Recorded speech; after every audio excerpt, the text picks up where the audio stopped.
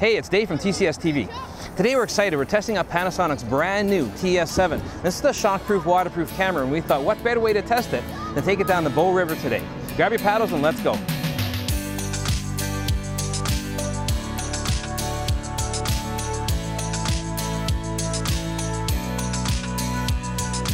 So we're floating down the Bow here, and this is a really good time actually. I'm having a blast. It's very relaxing, but it's really hot.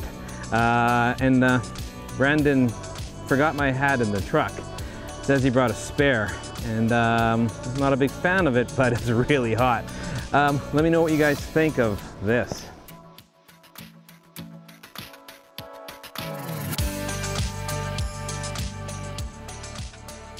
You can see downtown Calgary in the background here, and our destination for today is just on the other side of it. It's a place called Harvey's Passage, and it's a man-made whitewater rafters paradise. It's amazing because it's right downtown Calgary.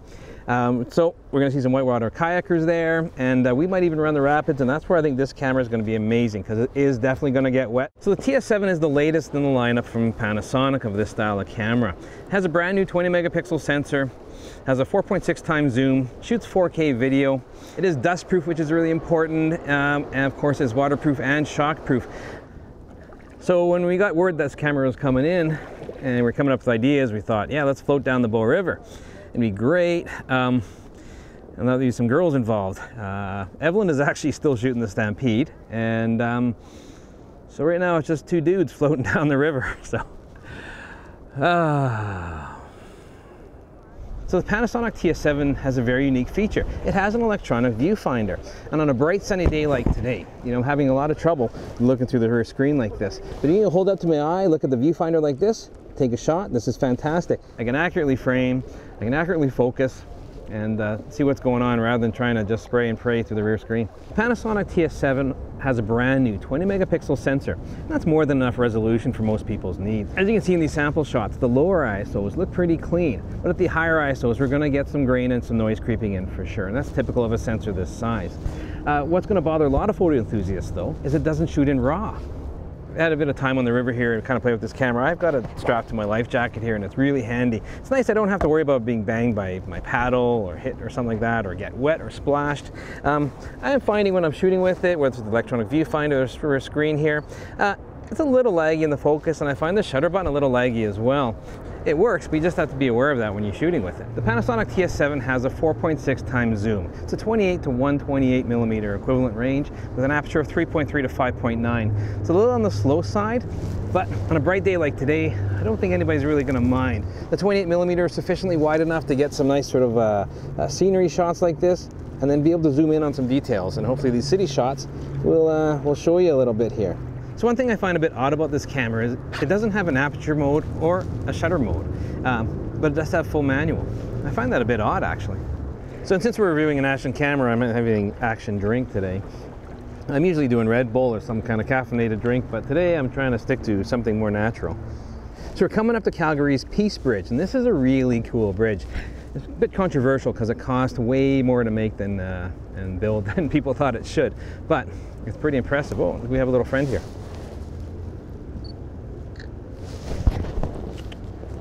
TS7 is capable of 4K video in 24 or 30p. If you need a little faster than that, it's 1080 at 60 or 30, which works pretty well. Panasonic generally has very good video quality. Right now we're filming on a GH4 because our boss didn't trust us with a GH5.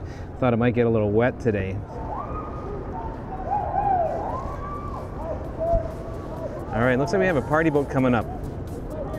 I don't mind because there's girls on that one. Maybe they'll like my hat.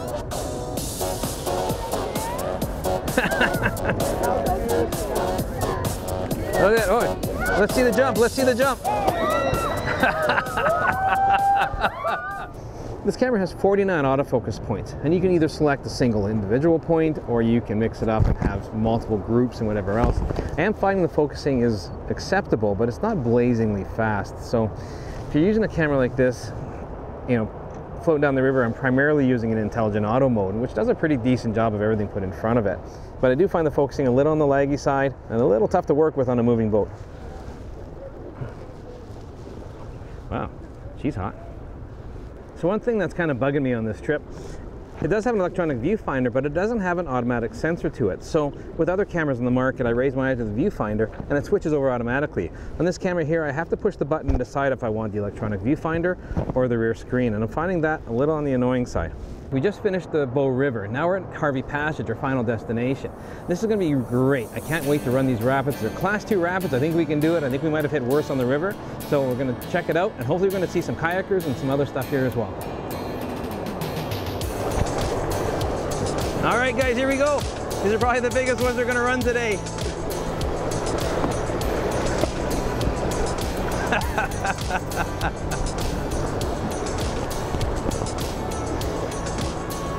I can't believe this is in downtown Calgary, just outside of it. Oh, here we go, another big set right here.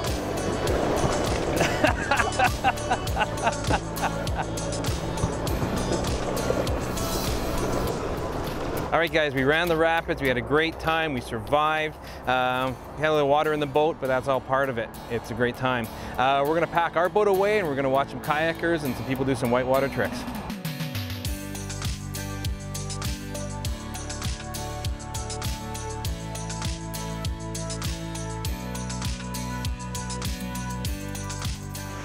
Alright, so a couple things on this camera that are pretty cool and unique to Panasonic, and one is the 4K photo mode. This allows you to take a burst of photos at 30 frames per second at 8 megapixels. This is great if you want to shoot sort of high-speed action and you're okay with that resolution. The Panasonic TS7 has performed really quite well for us, and I've really enjoyed it. At the end of the day, my little nitpicks with this camera, the focusing is a bit sluggish. It's only 10 frames per second for 11 frames, so it's only 1 second.